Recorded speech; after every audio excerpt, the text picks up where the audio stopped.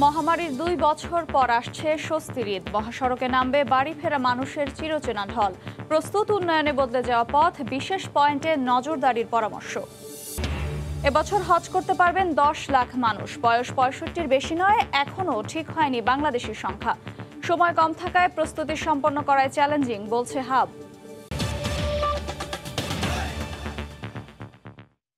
দেখছিলেন শিরোনাম, প্রবাসের সময়ের সঙ্গে আছে আমি আফরোজা মৌটুসী। করোনা মহামারীর 2 বছর পর আসছে স্বস্তির ঈদ। আবারও চেনা রূপে ফিরবে মহাসড়ক। ঢল নামবে বাড়ি ফেরা মানুষের। উন্নয়নে বদলে যাওয়া মহাসড়কে গত কয়েক বছরের তুলনায় নির্বিঘ্ন চলাচলের আশা যাত্রী ও চালকদের। তবে সবচেয়ে বড় চ্যালেঞ্জ গতি নিয়ন্ত্রণ আর নজরদারি। সেদিকেই মনোযোগ বাড়ানোর তাগিদ বিশেষজ্ঞদের। 2 বছর মহামারীর বিধিনিষেধের পর এবারে আসছে স্বস্তির ঈদ। দীর্ঘদিন বাদে আবারও বাড়ি ফেরা মানুষের ঢল নামছে মহাসড়কে। তবে সেই চাপ নিতে কতটা তৈরি মহাসড়ক? পদ্মা সেতুর কল্যাণে দেশের প্রথম এক্সপ্রেসওয়ে ঢাকা মাওয়া রুট এখন স্বপ্ন সড়ক। এই পথে ফরিদপুর, মাদারীপুর, বৃহত্তর খুলনা আর বরিশালে এবারই শেষবারের মতো হয়তো উঠতে হবে ফেরিতে। এরপরই স্বপ্ন সেতুতে বাড়ি ফেরা। ঢাকা টাঙ্গাইল মহাসড়কে উঠতে এবারও ভোগান্তিতে পড়তে হবে ইপিজেড এলাকায়। তবে দীর্ঘদিনের ভোগান্তির নাম চন্দ্রা এবার ফিরছে নতুন রূপে। এখন খুব সুন্দর। এই পাশে বিষয় বর্তমানে কাজ চলতেছে, হাঁটু ভাঙ্গা। তো ব্রিজটা হয়ে গেলে আর কোনো সমস্যা নাই, ইনশাল্লাহ মানুষ আরামে চলাফেরা করতে পারবো। ওদের ব্রিজের কাজ চলছে, সিঙ্গেল রাস্তা 2 লাইন, এটাই মনে করে জাম লাগতে পারে। এই মহাসড়কে কাজ প্রায় শেষ। তবে চন্দ্রার পরে কয়েক কিলো বিরামহীন চলাচলের পরে হঠাৎই থামতে হবে গোড়ায় এসে। একটি ওভারপাস হতে পারে এই পথের মাথা ব্যথার কারণ। তবে ঈদের আগে তা চলাচলের উপযোগী করারও তোড়জোড় চোখে পড়েছে। আমাদেরকে যেটা রিমান্ড দেওয়া হয়েছিল আমরা রাতে দিনে কাজ করে কভার করে ফেলছি। এরপরে ধল্লা, পাকুল্লা, করটিয়ার মতো বেশ কয়েকটি এলাকায় বাড়তি নজর দিতে হবে ট্রাফিকের। ঢাকা সিলেট মহাসড়কেও রয়েছে স্বস্তির সুবাস। ভুলতা গাউসিয়া ওভারপাস হওয়ায় এই পথে নজরদারি বাড়ালে খুব একটা বেগ পেতে হবে না বাড়ি ফিরতে। এদিকে কাঁচপুর ব্রিজের কাজ শেষ হওয়ায় ঢাকা চট্টগ্রাম মহাসড়কে খানাখন্দ তেমন কিছুই নেই। 2-1টি পয়েন্টে এরই মধ্যে চলছে মেরামতের কাজ। আমরা খারাপটা উঠাই এলাম, তারপরে ভালোটা আমাদের কাজ করে দেবে আর কি। তবে সড়ক ভালো থাকলেও মদনপুরের ট্রাফিক নিয়ন্ত্রণ না করতে পারলে এই পথের ভোগান্তির আশঙ্কা রয়েছে।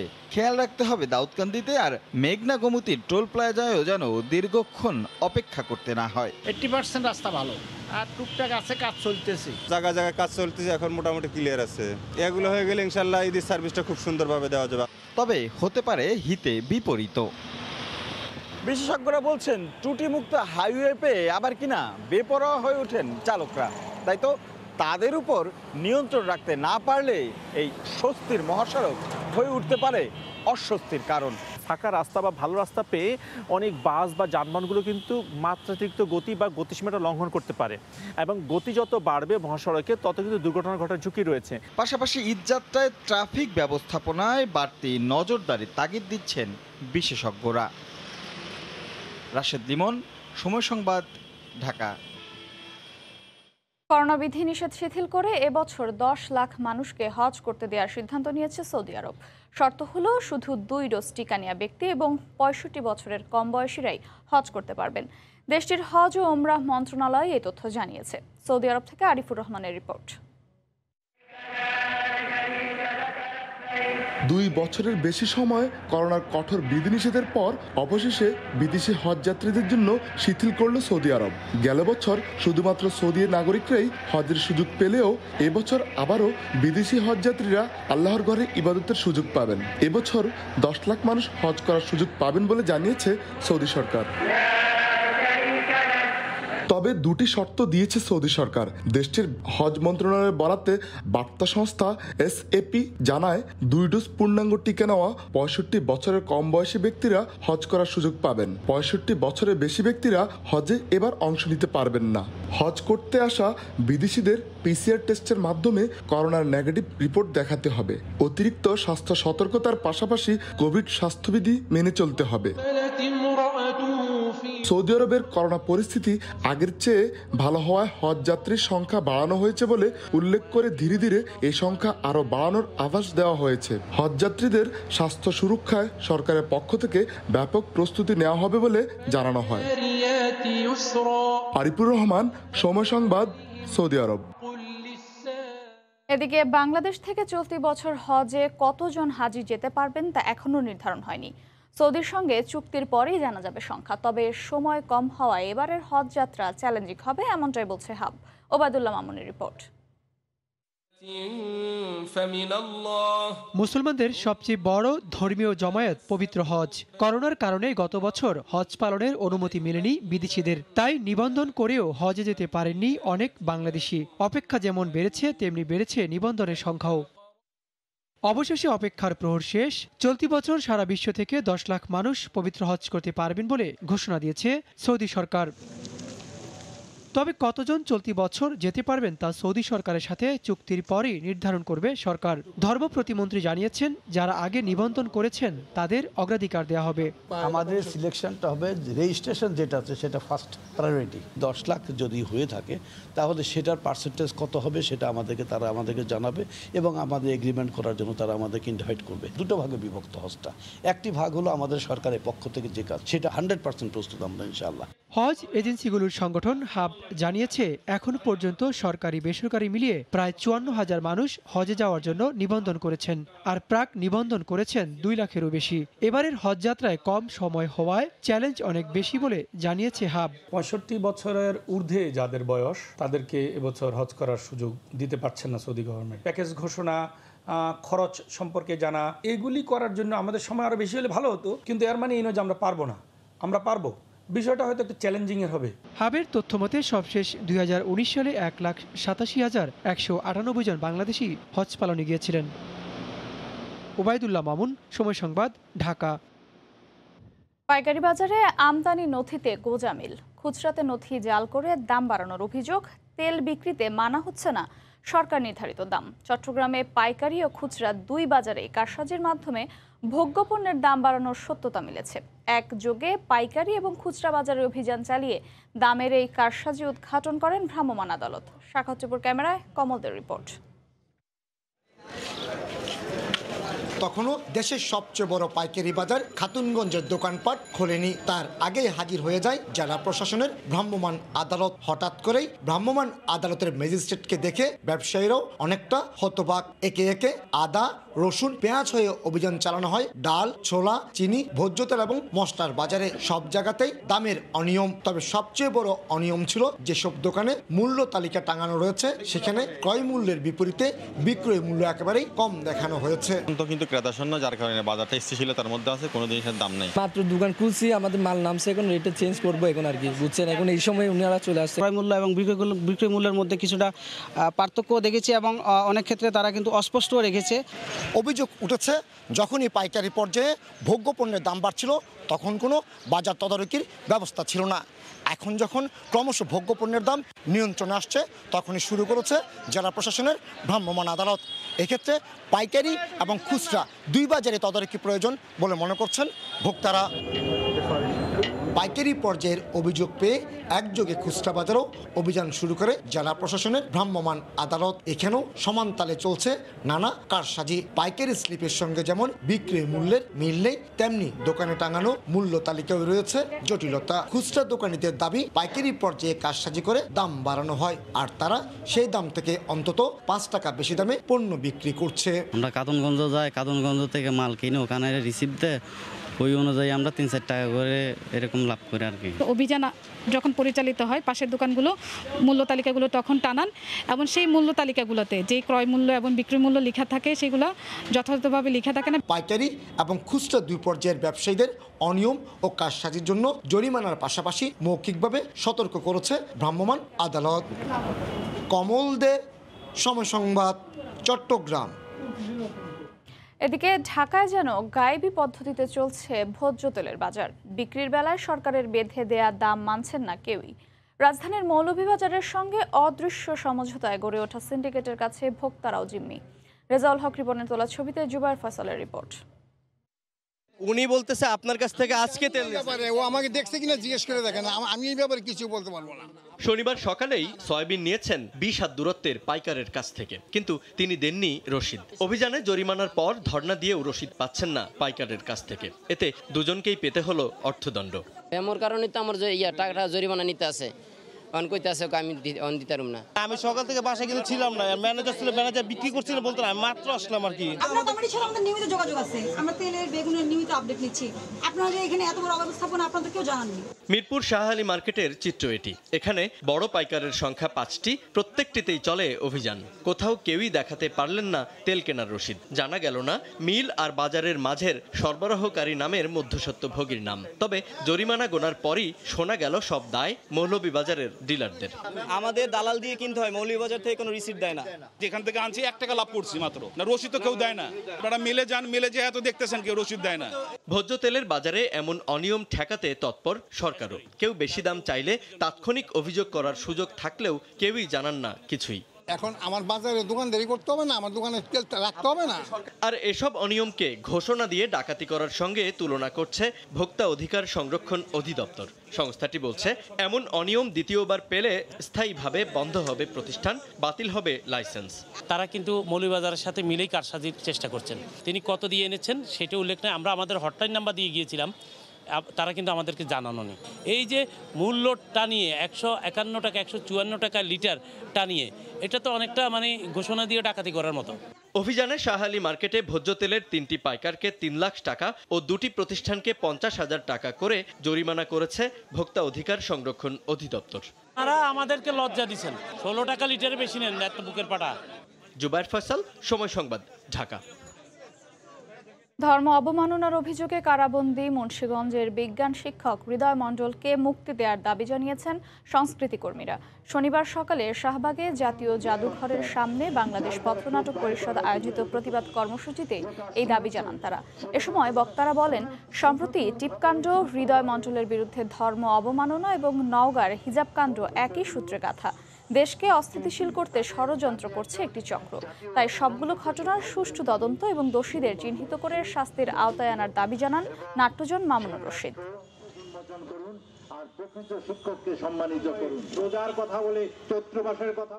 এই হৃদয় মণ্ডলের পক্ষে দাঁড়াবো, শেষ পর্যন্ত দাঁড়াবো। দেখি রাষ্ট্র কি করে, বিচার ব্যবস্থা কি করে, এটা আমরা দেখে থাকবো। চোখ কান বন্ধ করে যদি থাকেন তাহলে দেখবেন ঘুম থেকে উঠে একদিন এই বাংলাদেশ চিন্তাই হয়ে গেছে, এই বাংলাদেশ আর মুক্তিযুদ্ধের বাংলাদেশ নেই। সময় থাকতে সাবধান হন, ব্যবস্থা নিন। সরকার আবারও নেতাকর্মীদের মিথ্যা মামলায় জেলে ঢুকিয়ে একতরফা নির্বাচন করতে চায় বলে অভিযোগ করেছেন বিএনপির নেতারা। আর আওয়ামী লীগ নেতারা বলছেন, ক্ষমতায় যেতে বিদেশিদের কাছে ধর্ণা না দিয়ে ভোটে অংশ নেওয়ার প্রস্তুতি নেওয়া উচিত দলটির। আলাদা অনুষ্ঠানে একথা বলেন দুই দলের নেতারা। নির্বাচন সামনে রেখে রাজনীতির মাঠে উত্তাপ ছড়াচ্ছে দেশের প্রধান দুই রাজনৈতিক দল। পাল্টাপাল্টি বক্তব্যে ছাড় দিচ্ছেন না কেউই। দ্রব্যমূল্যের ঊর্ধ্বগতির প্রতিবাদে শনিবার সকালে জাতীয় প্রেস ক্লাবের সামনে জাতীয়তাবাদী শ্রমিক দলের বিক্ষোভ সমাবেশে যোগ দেন বিএনপি মহাসচিব মির্জা ফখরুল ইসলাম আলমগীর। বলেন, বিএনপি নেতাকর্মীদের গ্রেফতার করে আবারও একতরফা নির্বাচনের চক্রান্ত করছে ক্ষমতাসীনরা। যা কিছু ঘটে তার পেছনে নাকি বিএনপি। তো ভাই, বিএনপি যদি সবকিছু ঘটাতে পারে তো তোমরা ক্ষমতায় আছো কেন? আজকে এই মিথ্যা মামলা দিয়ে আবার শুরু করেছে তারা নতুন খেলা। সামনে নির্বাচনের ঢোল বাজছে, এই নির্বাচনে আবার সেই ঢোল নির্বাচন খেলা করে তারা সেই নির্বাচনে বৈতরণী পার হতে চায়। এদিকে ঢাকা উত্তর আওয়ামী লীগের নবনির্বাচিত ইউনিট কমিটির পরিচিতি সভায় আওয়ামী লীগ নেতারা বলেন, সব ষড়যন্ত্র মোকাবেলা করেই দলীয় কর্মীদের ঐক্যবদ্ধ থেকে আগামী নির্বাচনের প্রস্তুতি নিতে হবে। আওয়ামী লীগ যদি ঐক্যবদ্ধ থাকে, আগামী নির্বাচনে আমরা বিজয়ের বন্দরে ইনশাআল্লাহ। ওই ষড়যন্ত্রকারীদের বিরুদ্ধে লড়াই করে সেই লড়াইয়ে আমাদের সতর্ক থাকতে হবে। মনে রাখতে হবে, ষড়যন্ত্র চলছে, সেই ষড়যন্ত্রকে ব্যর্থ করে দিয়ে আমাদের বিজয়কে তখন আমাদের উদ্দিন রাখতেই হবে। অন্যদিকে চট্টগ্রামে অনুষ্ঠান শেষে তথ্যমন্ত্রী হাসান মাহমুদ বিএনপি নেতাদের বক্তব্যের জবাবে বলেন, আওয়ামী লীগ নয়, ক্ষমতা যেতে বিদেশিদের কাছে ধর্ণা দেয় বিএনপি। আমরা জনগণের ক্ষমতায় আমরা বলিয়ান, আমরা জনগণের ক্ষমতাতে বিশ্বাস করি। বিদেশিদের কাছে ক্ষণে ক্ষণে দৌড় দিয়ে হচ্ছে বিএনপি এবং তার মিত্ররা। বেগম জিয়াকে মুক্তিযোদ্ধা দাবি করা বিএনপি নেতাদেরও কঠোর সমালোচনা করেন আওয়ামী লীগ নেতারা। বিতর্ক তৈরি করার আহমেদ সালেহিন, সময় সংবাদ, ঢাকা। পাহাড়ি ঢলে নতুন নতুন এলাকায় ভাঙছে বাঁধ, নিঃস্ব হয়েছেন হাজার হাজার কৃষক। অকাল বন্যার পানি না নামতেই আবারও শঙ্কা উকি দিচ্ছে আরেকটি ঢলের। এদিকে ফসল রক্ষায় দিন রাত পরিশ্রম করছেন চাষিরা। আগামী আরও 7 দিন বাঁধ নজরদারিতে রাখার আহ্বান পরিকল্পনা মন্ত্রীর।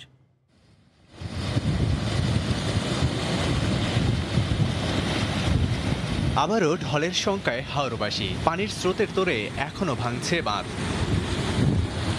নতুন করে সুনামগঞ্জের এরাইল্লাকোনা মন্দিয়াতা বাঁধ ভেঙে তলিয়ে গেছে শত একর ফসলি জমি।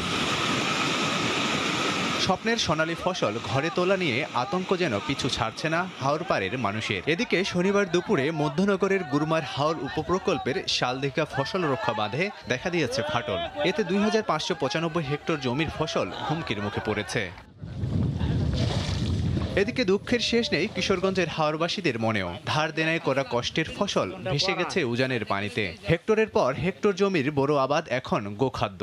বছরের একমাত্র বেঁচে থাকার সম্বলটুকু ঘরে তুলতে হাঁটুজল ডোবা পানিতে নেমেই কাঁচা আধা পাকা ধান কাটছেন প্রান্তিক চাষিরা। কিছু লোন তুলছি, 2 লক্ষ টাকা লোন তুলে আমি ঋণ করে গৃহস্থী করছি।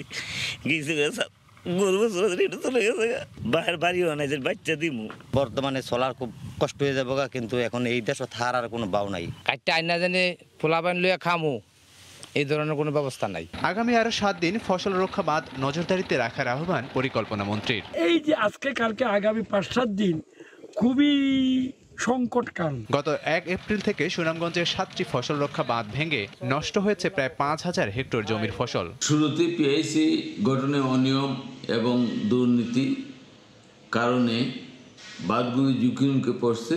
এদিকে ফসল হারানোর শঙ্কা চেপে বসেছে নেত্রকোনার হাওরবাসীদের মনেও। পানির প্রবল চাপে বাঁধের ফাটল ঠেকাতে রাতভর পরিশ্রম করছেন তারা। লাবিব হাসান, সময় সংবাদ। ঈদ উপলক্ষে চট্টগ্রামে প্রায় 5000 কোটি টাকার বেচাকেনার টার্গেট নিয়ে নতুনভাবে বিনিয়োগ করেছে শপিং মলগুলো। গত 2 বছরের লোকসান থেকে ঘুরে দাঁড়ানোর আশা ব্যবসায়ীদের। তবে পোশাকের কালেকশন আর দাম নিয়ে ক্রেতাদের রয়েছে মিশ্র প্রতিক্রিয়া। নুরজামাল আতিকের ক্যামেরায় ফেরদৌস লিপির রিপোর্ট। নিত্য নতুন ডিজাইন আর চোখ ধাঁধানো নানা পোশাকের পসরা নিয়ে নগরীর সবগুলো মার্কেট সেজেছে নতুন সাজে। ঈদ বাজার ধরতে পাহাড়ি পোশাক এনে ক্রেতাদের আকর্ষণ করার চেষ্টা বিপণী কেন্দ্রগুলোর। বিভিন্ন মার্কেটে এটা ইতিমধ্যে পুঁজি বিনিয়োগ করে একটা নতুনত্ব আমেজ সৃষ্টি করেছে। মহামারীর কারণে গেল 2 বছর অনেকটা লোকসানের মুখে পড়তে হয় এই খাতের ব্যবসায়ীদের। এবার ঈদে তা কাটিয়ে জমজমাট বেচাকেনা হবে এমন প্রত্যাশা বিনিয়োগকারীদের। ফ্যাব্রিক্সের এবং কাপড়ের ডিজাইনের অনেক কিছু ভেরিয়েশন নিয়ে আসছে, আশা করছি এবার ব্যবসা ভালো হবে। ঈদের কালেকশন অনেক ভালো, খারাপ না। ঝলমলে পোশাকে উজ্জ্বল হয়ে উঠেছে ক্রেতাদের মুখও। তবে বেশি দামের অভিযোগ অনেকের। মোটামুটি কালেকশন, তবে দামটা আমাদের নাগালের বাইরে। যেটা আমরা হয়তো 3800 টাকা এরকম ছিল, ওটা 4500 টাকা। চট্টগ্রামের ব্যবসায়ী সংগঠনগুলোর মতে চট্টগ্রামের শতাধিক অভিজাত শপিং মল সহ ছোট বড় মিলিয়ে প্রায় 2 শতাধিক মার্কেট রয়েছে। ফুটপাত থেকে শীতাতাপ নিয়ন্ত্রিত অভিজাত মার্কেট প্রতি বছরই বাড়ছে ঈদবাজারের ব্যাপ্তি। বিনিয়োগের এই সময়কালকে অভ্যন্তরীণ মুখে রাখা গেলে একমাত্র সুফল পাবে বাংলাদেশের অর্থনীতি, এমনটা অভিমত বিশ্লেষকদের। ফেরদৌস লিপি, সময় সংবাদ, চট্টগ্রাম। বাংলাদেশ থেকে বিদায় নিচ্ছে তৃতীয় প্রজন্মের টেলিকম সেবা 3G। ডাক ও টেলিযোগাযোগ মন্ত্রণালয় বলছে বর্তমান ও ভবিষ্যৎ বিবেচনায় 3Gর কোনো প্রয়োজন নেই। এরই মধ্যে সেবা গুটিয়ে নিচ্ছে রবি, যা শেষ হবে 2023 সালেই। একই বছর থেকে 3G সেবা সরিয়ে নেওয়া শুরু করবে গ্রামীণফোনও। আনুষ্ঠানিক দিনক্ষণ না জানালেও বড় 2 অপারেটরের পথে হাঁটছে বাংলালিংক ও টেলিটকও। শুভ খানের রিপোর্ট। মুঠোফোনের দ্রুতগতির ইন্টারনেটের সাথে সাধারণ মানুষকে পরিচয় করিয়ে দিতে 2013 সালে দেশে চালু হয় তৃতীয় প্রজন্মের টেলিকম সেবা 3G। এই প্রযুক্তির মাধ্যমে প্রথমবারের মতো মুঠোফোনে টিভি দেখা, ভিডিও কলে কথা বলা, স্বল্প সময়ে মুভি ট্রান্সফারের অভিজ্ঞতার স্বাদ পান গ্রাহকরা। অথচ 5Gর আগমন ও 4Gর দাপটে মাত্র 8 বছরের মাথায় অস্তিত্ব হারাচ্ছে তৃতীয় প্রজন্মের টেলিকম সেবা। 3G আর চলতেছে না, সবটা পিছনে পড়ে গেছে, এই জন্য আমরা 4G খুঁজতেছি আর কি। গ্রাহক চাহিদা বিবেচনায় 3G হ্যান্ডসেট উৎপাদন বন্ধ রেখেছেন 90% বাজার দখলকারী দেশীয় 14টি প্রতিষ্ঠান। এখন কাস্টমার আসে ভাই 5G ফোন চায়, 3G আর কেউ চায় না। ইতোমধ্যে গ্রাহককে 3G হ্যান্ডসেট পরিবর্তনের অনুরোধ জানিয়ে প্রথম অপারেটর হিসাবে 3G সেবা বন্ধ করছে রবি। 3Gটাকে আমরা সানসেট করে ফেলছি, আমরা আশা করছি 2023 সালের মধ্যে আমরা 3Gটাকে অফ করতে পারব। তবে কিছুটা সময় নিয়ে 3G অপসারণের কাজ শুরু করতে চায় অন্য 3 অপারেটর। যত তাড়াতাড়ি 4G হ্যান্ডসেটস বাড়বে তখনই কিন্তু আমরা মনে করি যে এই শিফটটা তখন আমাদের করা উচিত। একটা সময়ে আমাদের 3G সানসেট করতে হবে, হয়তো 2023-তে দেখা যেতে পারে। সম্প্রতি নিলাম থেকে কেনা তরঙ্গ দিয়ে মুঠোফোন অপারেটরদের 4G নেটওয়ার্ক শক্তিশালী ও 5G সেবা চালুর প্রস্তুতি নিতে বলেছে সরকার। সমস্ত মানুষ স্মার্টফোনে কনভার্ট না হবে ততদিন আমাকে 2G রাখতে হবে, আমার 3Gর কোনো বালাই নেই। 4Gকে কিন্তু আমার মেইন স্ট্রিম প্রোডাক্ট হিসেবে এখন দেখতে হবে। মোবাইল অপারেটরদের তথ্য মতে বর্তমানে বিশ্বের 78টি দেশ ইতোমধ্যে 3G সেবা বন্ধ করেছে। শুভ খান, সময় সংবাদ, ঢাকা। বিদ্যুৎ চুরির মহোৎসবে মেতেছে অসাধু গ্রাহক। 5 বছরে 80 জন গ্রাহকের নামে 1.25 কোটি টাকার বিদ্যুৎ চুরির মামলা করেও মিলছে না মুক্তি। জনবল সংকটে এভাবে ধুকে ধুকে চলছে বরগুনার ওয়েস্ট জোন পাওয়ার ডিস্ট্রিবিউশন কোম্পানির কার্যক্রম।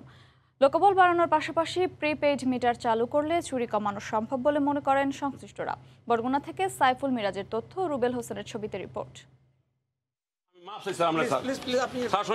অবৈধ পন্থায় নিয়েছেন বিদ্যুৎ সংযোগ, অসৎ উদ্দেশ্যে ভেঙেছেন মিটারের সিল, যা ধরা পড়েছে বিদ্যুৎ আদালতের বিচারকের মোবাইল কোর্টে। এজন্য সংযোগ বিচ্ছিন্ন করে মিটার জব্দের পাশাপাশি 2টি মামলা দায়েরের নির্দেশ দিয়েছেন ভ্রাম্যমাণ আদালত। আর সেই মামলা থেকে বাঁচতে বিচারকের কাছে বারবার ক্ষমা চান বরগুনা পৌরসভার 9 নম্বর ওয়ার্ডের কাউন্সিলর মোহাম্মদ ফারুক শিকদার। অন্যদিকে মিটার থেকে বাইপাস সংযোগের মাধ্যমে বিদ্যুৎ চুরি করে মুরগির খামারে বিদ্যুৎ ব্যবহার করতেন পিটিআই এলাকার সুমন হাওলাদার। হাতে নাতে ধরা পড়ার পর তাকে গ্রেফতারের আদেশ দিয়েছেন মোবাইল কোর্ট। বরগুনায় নানা কৌশলে এভাবেই চলছে বিদ্যুৎ চুরির হিড়িক।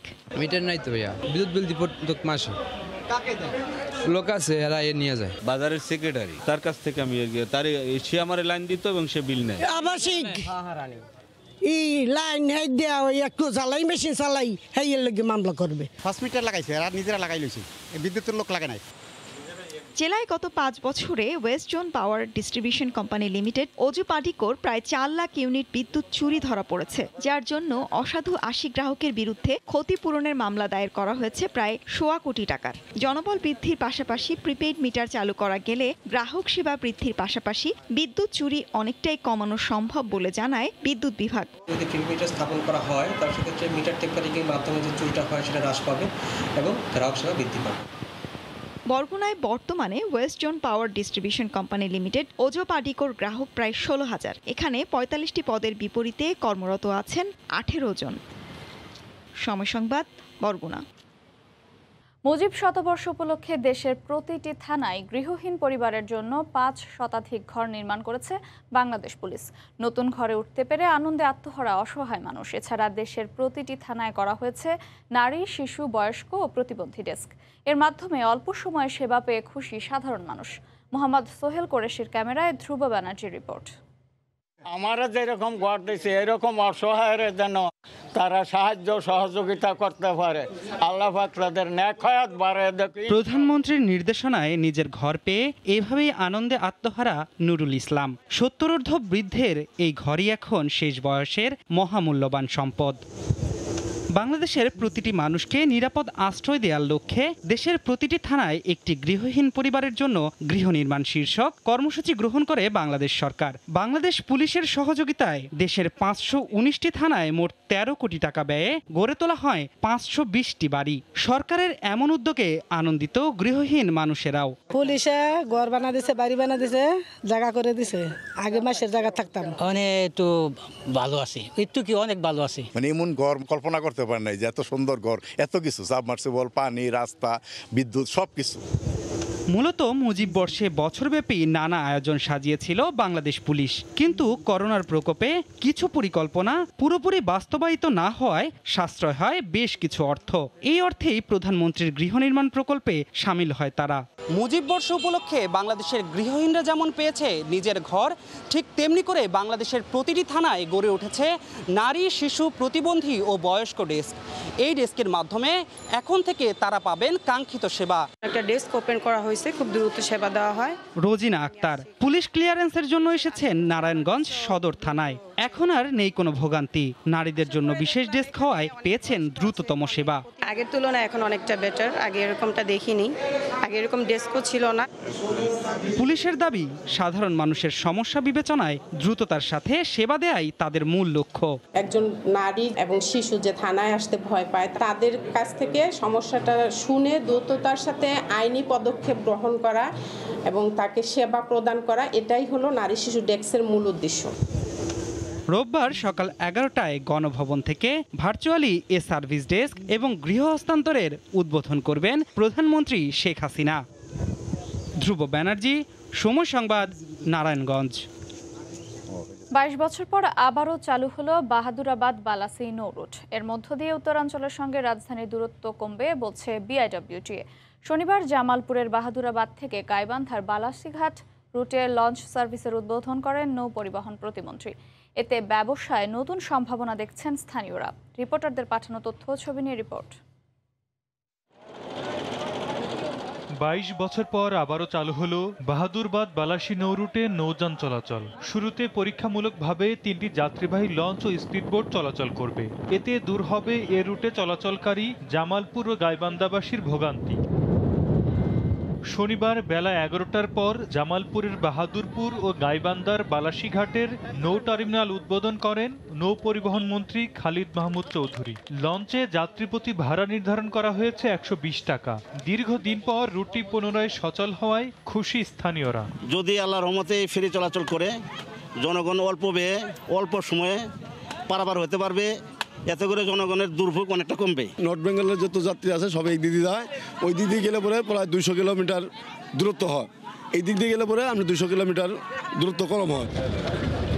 উদ্বোধন শেষে নৌ পরিবহন মন্ত্রী জানান, এই নৌ রুটটি চালু রাখা ও নদীর নাব্য সংকট দূর করতে ধারাবাহিকভাবে ড্রেজিং করা হচ্ছে। পরীক্ষামূলক লঞ্চে যাত্রী পারাপার সফল হলে এ রুটে বড় লঞ্চ আনা হবে বলেও জানান তিনি। এই পরীক্ষামূলক চালু করার পরে যদি আমাদের সঠিকভাবে চলাচল করে, তাহলে আমরা এটার ব্যাপারে আরও অধিকতর যেন বড় বড় লঞ্চগুলো এখানে আসতে পারে, সেই পদক্ষেপ আমরা নিব। নাব্য সংকটে 2000 সালে বাহাদুরাবাদ বালাসি রুটে লঞ্চ চলাচল বন্ধ হয়ে যায়। নৌ রুটটি পুনরায় চালু করতে 2017 সালের মার্চে 145 কোটি টাকা ব্যয়ে গাইবান্ধার বালাসি ও জামালপুরের বাহাদুরাবাদে 16 একর জায়গায় লঞ্চ টার্মিনাল নির্মাণের কাজ শেষ হয়। গত বছরের জুনে উভয় লঞ্চ ঘাটের টিকিট কাউন্টার, অফিস কক্ষ সহ শেষ হয় প্রয়োজনীয় ব্যবস্থার নির্মাণ কাজ। সর্দার মোহাম্মদ আরিফ, সময় সংবাদ। 22 দিনের শুভেচ্ছা সফর ও আন্তর্জাতিক মহড়ায় অংশ নিতে ভারত ও শ্রীলঙ্কা গেল বাংলাদেশ কোস্টগার্ডের যুদ্ধজাহাজ বিসিজিএস কামরুজ্জামান। শনিবার দুপুরে মোংলা সদর দপ্তর থেকে ছেড়ে গেছে জাহাজটি। সফরে দু দেশের সঙ্গে বাংলাদেশ কোস্টগার্ডের পারস্পরিক সহযোগিতা ও বন্ধুত্বপূর্ণ সম্পর্ক আরও জোরদার হওয়ার আশা করছেন কর্তৃপক্ষ। মোংলা থেকে মাহমুদ হাসানের পাঠানো তথ্য ও মাসুদ রান্নার ছবি নিয়ে রিপোর্ট। শুভেচ্ছা সফর ও আন্তর্জাতিক মহড়ায় অংশ নিতে ভারত ও শ্রীলঙ্কা গেল বাংলাদেশ কোস্টগার্ডের যুদ্ধজাহাজ বিসিজিএস কামরুজ্জামান। 22 দিনের সফরের প্রথম গন্তব্য কলম্বো সমুদ্র বন্দর। 4 দিনের পথ পেরিয়ে জাহাজটি শ্রীলঙ্কা থাকবে 7 দিন। এরপর গন্তব্য ভারত। অংশ নেবে গোয়া ও চেন্নাইয়ে ন্যাশনাল লেভেল পলিউশন রেসপন্স এক্সারসাইজে। শনিবার 15 সামরিক কর্মকর্তা, 106 নাবিক সহ 139 জনের একটি দল নিয়ে বাংলাদেশ ত্যাগ করেন কোস্টগার্ড পশ্চিম জোনের general commander captain M মোসায়েদ Hossain. এ সময় জাহাজের কর্মকর্তা ও নাবিকদের পরিবার তাদের বিদায় জানান। আমার স্বামী যে দেশের জন্য কাজ করতেছে এর জন্য আমি খুবই গর্ববোধ করি। বাচ্চার বাবা, উনি 22 দিনের জন্য ভারতে যাচ্ছে, একটা বিশেষ উদ্দেশ্য, তার কাজটা যাতে সফল হয়। আন্তর্জাতিক মহড়ায় অংশ নেওয়ার মাধ্যমে দেশ তিনটির কোস্টগার্ডের পারস্পরিক সহযোগিতা ও বন্ধুত্বপূর্ণ সম্পর্ক আরও জোরদার হওয়ার আশা জানান জাহাজের কমান্ডার। এছাড়া আইন শৃঙ্খলা ও মাদকদ্রব্য নিয়ন্ত্রণের পাশাপাশি বনজ ও মৎস্য সম্পদ রক্ষার কলাকৌশলে কোস্টগার্ডের গতি ও দক্ষতা আরও বাড়বে বলে আশা তার। এই এক্সারসাইজের মাধ্যমে আমরা দেশকে, কোস্টগার্ডকে এবং নৌবাহিনীকে আমরা বিদেশের মাটিতে অন্যান্য কোস্টগার্ড যারা আসবেন জাহাজ এবং কর্মকর্তাবৃন্দের কাছে আমরা উপস্থাপন করতে পারব। শুভেচ্ছা সফর ও মহড়া শেষে আগামী 30 এপ্রিল দেশে ফিরবে বিসিজিএস কামরুজ্জামান।